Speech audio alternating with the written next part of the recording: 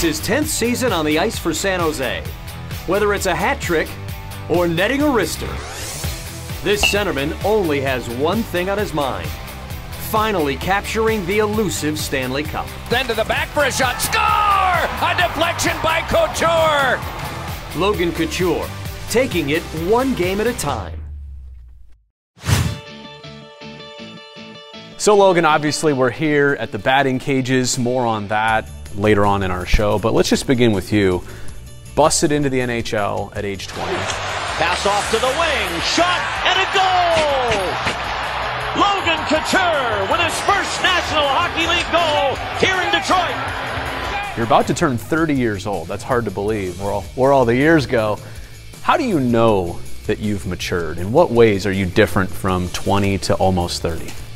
Well, a lot of ways, but in hockey, I think after my first couple years, I got to learn the league and learn players, different teams, tendencies, and learn how to be successful. When you play junior and in the minor leagues, you can get away with a lot of things that you can't in the NHL. So just learning to bring it on a consistent basis every night. You know, they say the current NHL is a young man's game, and I'm not saying you're old. Let's put that on record, but how do you keep up with all the youngest of players, and what tricks have you learned as you've got older to make sure that you kind of cheat the system when and where you can? Yeah, you know, I don't feel old. I feel like I've been around for a long time, but I don't feel like my body's old. I've had a few injuries, but nothing too crazy that bothers me. But you know, the league is so fast and players are so quick, and for guys like myself, you know, my biggest strength is the way I think the game, and that's how I stay ahead of those certain faster players. And I feel like my brain is still working right, so I'm able to keep up. Maybe it's got better over the years. I think as the body goes through changes, the brain improves. Right, yeah. Since you mentioned your body, I came prepared. I have these pictures already set here. Yeah. But I mean, a couple of the injuries you've gone through, you documented on social media. Right. We'll show it on the screen, but oh my goodness, the ankle injury, and then when you got hit in the mouth with the puck, and you had what, like full dental and palate reconstruction? So I lost 8 teeth in that. I had 8 or 9 root canals, and I have implants, teeth or implants in my mouth, and yeah, that wasn't fun. The ankle has been great. You know, I still have a plate in there. Yeah, and that was at practice, I think, practice, in New Jersey? Thomas Hurdle. Well, you didn't have to name his name. He jumped right on my back. But I mean, that was obviously a freak incident. Puck to the mouth was a freak incident. I know you also had arterial bleeding, also a freak incident, which you said was near life-threatening. Yeah, that was internal bleeding is basically what it was. Yeah, my right thigh. We got hit I got hit in Edmonton. We were flying home after the game, and I felt like a Charlie horse. I didn't know what exactly was going on, and we kept an eye on it overnight. It kept bleeding just basically into my leg. The artery was, there was a hole in it, so it was just my leg was filling up with blood. And overnight, we rushed to the hospital in the morning, and the doctors were able to fix it up before it got too bad. The stuff that you documented there on Instagram, why did you do that? I think I know the answer, but I'm curious from your perspective. I would do it too. Yeah, I mean, a lot of people don't realize the sacrifices that we make. You know, you see the lifestyle and the money and all that stuff, but you don't realize how much work and what goes into it. I mean, you know, this is your life after hockey, and you know, once we're done playing this sport, we still have to live the rest of our lives, and just to show people that you know, I guess we're people too, and we're humans. All right, we're gonna get into baseball here. I even have a change of wardrobe. You know, I gotta get the green and gold out here. Got the Chase t-shirt underneath there, or what? No, absolutely not. You might.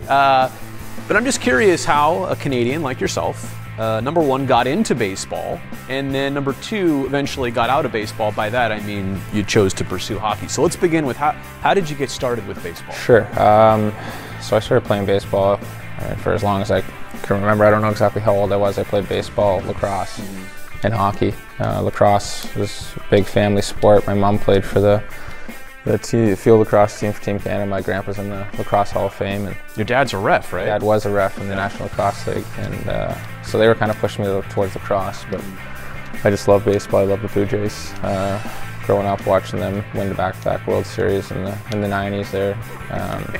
Yeah, it's been that long since they've won, but yeah, I love the sport, and when I got to, I think, 12 or 13, it was either hockey or baseball, and I figured I had a better chance of going somewhere with hockey, so I stuck with it, but I still miss baseball. And was it that cut and dry, like at some point you truly realized, hey, I love baseball, but hockey's my thing, this is where maybe I have the best chance? Did you really have to make that like pivotal decision at that age? Yeah, I think around 13 I was playing the highest level that you can in my hometown of London. I mean, Canadian baseball is not on par with what it is out here or in the States, but it was still a pretty high level of baseball, and you know, obviously I was playing the highest level of hockey, but at that point I was one of the better hockey players in the area, and figured that I should stick with it. All right, so I guess we're going to pitch to each other, take some batting practice. You ready for some hardball? Let's do it. All right, I got to change clothes here. I'll be right back. Coming up on Shark Central. I think if a team or individual players aren't playing well, myself included, then you know, I think it's up to us as professional athletes to admit it and discuss it, and we expect better of ourselves, and I know the fans expect better of us.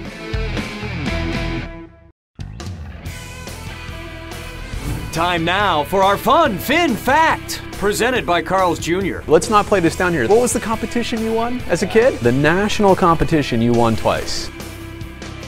What national baseball competition did Logan Couture win as a kid?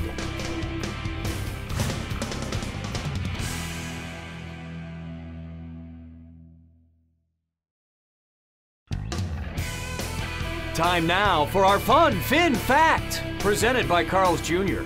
What national baseball competition did Logan Couture win as a kid? What was the competition you won as a kid? Yeah, twice? Hit, run, and throw. The Canadian national. Hit, run, and throw. Wait. Let's not play this down here. The national competition you won twice. I did, yeah. At what age? I think I was 9 and 10. It's you hit off a tee, you threw a ball as far as you could, and it had to stay straight, and then you ran around the bases, and they added all those scores up.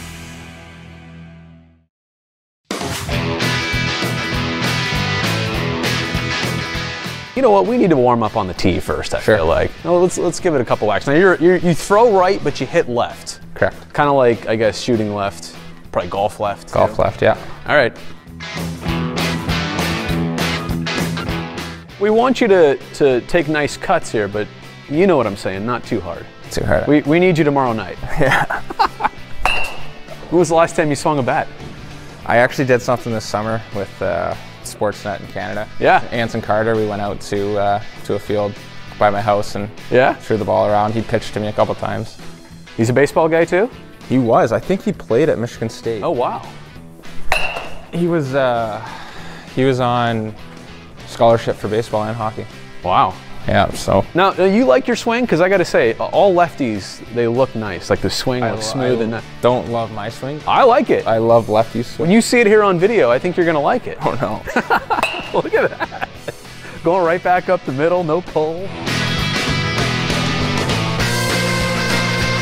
Yeah, so, you know, we'll get a little warm. We'll end this thing off with throwing to each other. All right. Oh, that's not a good one. It won't be your first, you know, injury to the face. Yeah, you know, you're used, just keep it down. You're used to that. Below the head if you can. Hey, so like this season, right? And even going back a couple seasons in post-game situations and, you know, things aren't going well, you're one of the guys to speak with so much honesty. We haven't put together an effort against a top quality team. Can't blame the ice. Both teams playing it. So, simply, we just didn't play well enough. And that's not new. Right. But what's in that for you? I think the easier thing to do a lot of times would just be to get it over with or to avoid the situation. What's in that honesty for you? The fans love it, but what do you get out of that? You know, I'm a fan of sports. I've watched a lot of sports growing up, and the one thing that I never liked is when I watched my team play and they didn't play well, and then no one admitted it or no one talked about it in the media after. They kind of sugarcoated it, and that always irked me as a fan. Mm-hmm. I think if a team or individual players aren't playing well, myself included, then you know, I think it's up to us as professional athletes to admit it and discuss it, and we expect better of ourselves, and I know the fans expect better of us, and at that point in the year we weren't playing well enough. Yeah. That may be it, but we got to figure it out soon. There's no excuse of the ice being bad. We weren't very good.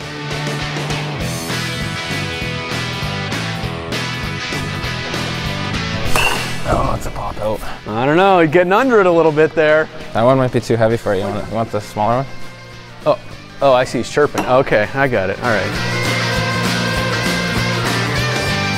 See, so what is it with Canadians where they like breed you guys to all shoot left in the NHL? Seriously. You know, I golf a lot with my buddies in the summer, and the buddies that golf left are hockey players. And some with the hockey players, we always swing left and golf left. I don't know what it is.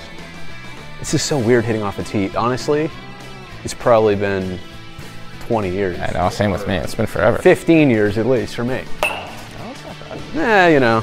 That was 20 years ago. What is it? 20 years ago. You just reminded me. Oh, I got under it. You reminded me I'm turning 30 soon, so. Yeah, you got any plans? That's a big birthday. I don't know. I think we're on the road because we are. It's at the end of March. Late March, yeah. Yeah. We're always on the road, it seems. So I think we're somewhere. But I mean, invitations will be coming out, right? Yeah, you'll get them. You'll be the first one to get it. So, I'm asking this purely hypothetical. Yeah. And I know you have a lot of leadership in your background, but should the opportunity ever arise in the NHL, is the C part of your DNA? I mean, it's not something that I wake up every day and say, oh, right. I want to be a captain. Sure. I think with our team, what's so special about our group is there's so many leaders on our team, and 100%. you don't have to have a letter on your jersey to be a leader. And you know, it's really not something I think about. If somebody said, though, Logan, I want you to do it. Oh, absolutely, yeah. You feel like it's in you to do. Yeah, I mean, I would welcome it, but I mean, we've been very lucky. I played first. Rob Blake was my first captain. Yeah. You know, then Jumbo. Jumbo, yep. And then Pav. So, some very, very good leaders. To your point, though, and that's why I said hypothetical. There's so many options. Right. It's like, it's not even like a finite, or it's not even a tangible conversation, because there's so many different guys in that room that could do it. All right, so reminisce with some Jays. Sure. Paul Molitor, probably. Yeah. Joe Carter. Roberto Alomar. John Olerud. Tony Fernandez. See, I can play this game with you here. Carlos Delgado. Yeah, Vernon Wells was my guy. Oh, man. When he had those good years in Toronto. Were there guys for you on the Jays that were like, Logan wants to be like this guy? Yeah, I mean, just recently, Jose Bautista, Ricky Romero, JP Arencibia. Those were guys when I first broke into the NHL that I was able to meet and get to know. Yeah. And just knowing Jose and all the success that he had. Yeah. From really no one wanting him. Yeah. It's pretty special, and he's an awesome person. Same with Ricky. I mean, Ricky just announced his retirement from baseball, and just watch him come up as a high first-round pick. Yeah.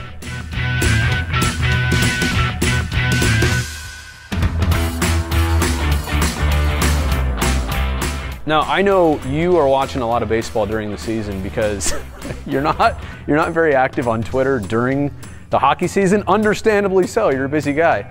But all of a sudden, I'll see like midsummer, oh, the Jays, or like you can't help it, can you? You're on the couch, you're watching. I'm gonna say I probably watch 90% of the Blue Jays games. Oh my gosh! I probably watch about 50% of the A's games. If they were what? That much? Yeah, if they were a little earlier. I mean, they start at 10:30. Right. Sometimes for me. I mean, I catch at least a couple innings most nights because there's nothing else. Look at you. Watch, I know, and I like the A's. Like, what music are you listening to these days to get you going? I mean, I love Drake, obviously. Now, is that wait? Is that because he's Canadian? It has something to do. I mean, I like Drake. I like The Weeknd, who's also. You like that genre, but you like Drake for a couple reasons. Correct. Yeah. Got it. It helps that he's from Toronto and that too. Yep. Close to where I'm from. So. No Logan Drake encounters yet? I've met him twice actually. He had a concert at SAP Center, and we got him a jersey. Myself and Jamie McGinn.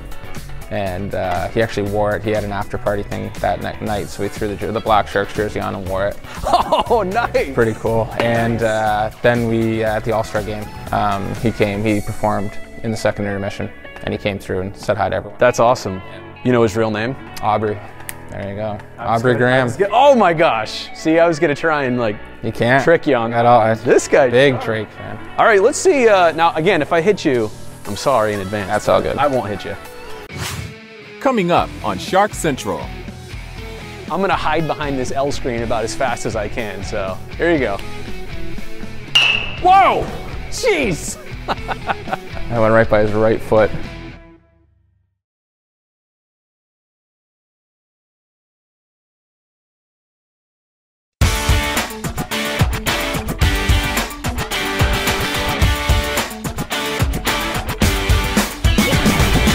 We're here to help each other, right? All right? I'm here to throw you strikes. You're here to hit laser beams. Right out of the park. I'm going to hide behind this L screen about as fast as I can. So here you go. Whoa. Oh, jeez! I went right by his right foot. I felt a little breeze. This is It's dangerous. retaliation Logan's hoping to get on me right now.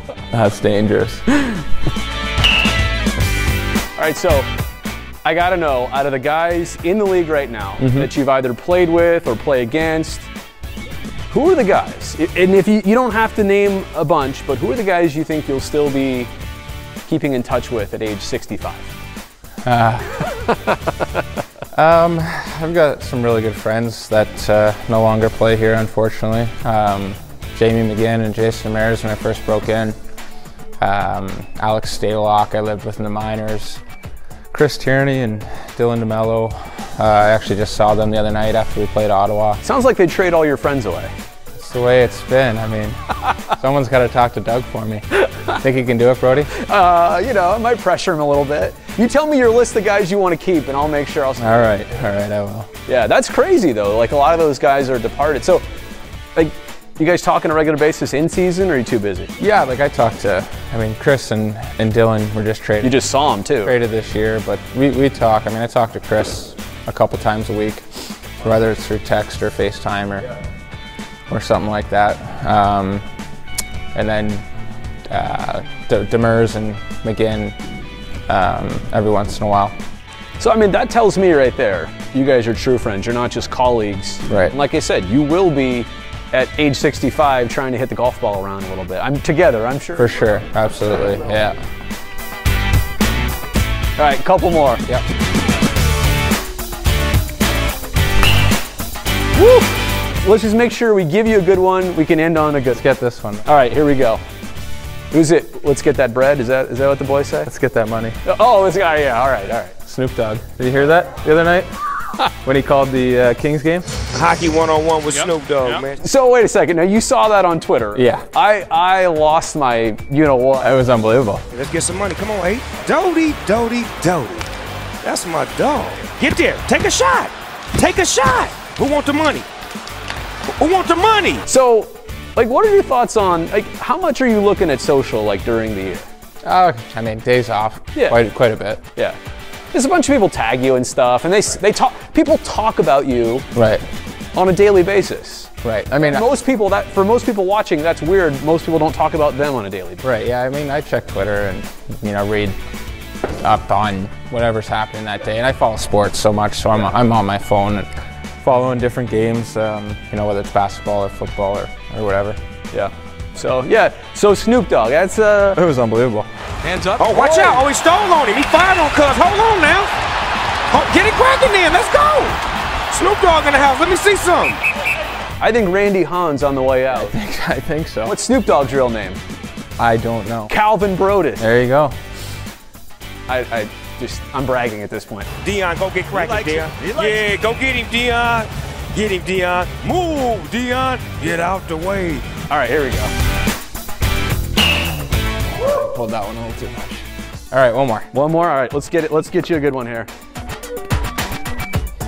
That was a good one. All right. Yeah, I felt that one from here. Did I hit any out of the park?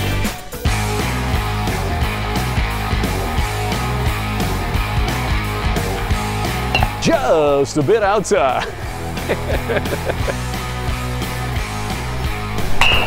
Oh, that's a ground out. I didn't see this either. Exit velocity, 76.8. Really? Launch angle, 17 degrees. Oh boy. That's nothing. And the pitch, by the way, you threw a crisp 34.8 miles an hour. That can't be right. What, do you think you're throwing heaters over here? It's more than 30 miles per hour. I don't know. All right, let me see if I can throw this one hard then. I don't know if I want to. Okay, now I poked the bear. Here we go. Wait, where's the helmets? Yeah. No, I won't throw it too hard. Oh, I shouldn't have swung at that. Is that one any faster? Wait a second. Oh, it doesn't have a 37? Okay, a little bit. My launch angle was -2. It's probably not good. Oh, popped it up. It's getting on you. 40, yeah, 40. Yeah. This is low. Can't keep up. And his 41-mile-an-hour heater caught me by surprise.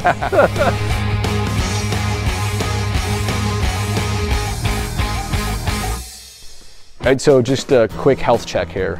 Still good. You good? Arm's a little sore. Oh no, don't say that. No, I want. No, you're perfect. But I'm good. Okay. All right. So this has been a pleasure, and this is a cool thing to find out about you, that you love hockey, right? Like, no question. It's your job, it's your passion, but like this is pretty close. Baseball is a love of mine. Yeah. I can tell by your pitching and your swings and everything else. That's pretty impressive. So, any chance we'll ever see you do anything with baseball at some point in your life?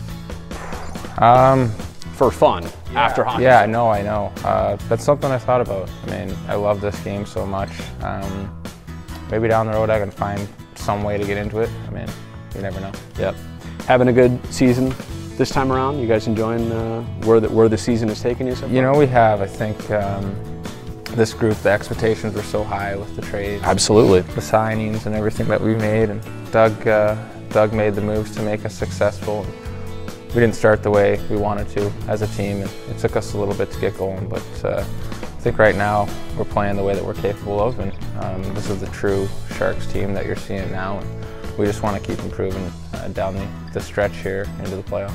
So coming from a true Ontario boy, I know you go back every summer, I know that is your home, not taking that away from you. You feel like the Bay Area, and almost being here now 10 years, do you feel like California and San Jose is like, it's approaching that at least? Yeah, I mean, is it part of you? It is definitely part of me, and I've been here for a decade. Yeah. It's a long time in someone's life, especially it's a third of mine. So, yeah, right. I just recently bought a house out here, and you know, I'm starting to get that feeling. Do you say hella yet? No, that's not in this vocabulary. Never will be. You stay around here long enough and it might happen. It might happen. I stick with the Canadian A. Oh yeah, see, at least you know it. Hey, Logan, appreciate this. Best of luck to your Jays and my A's this season. And I like that. See, that can't end the show any better.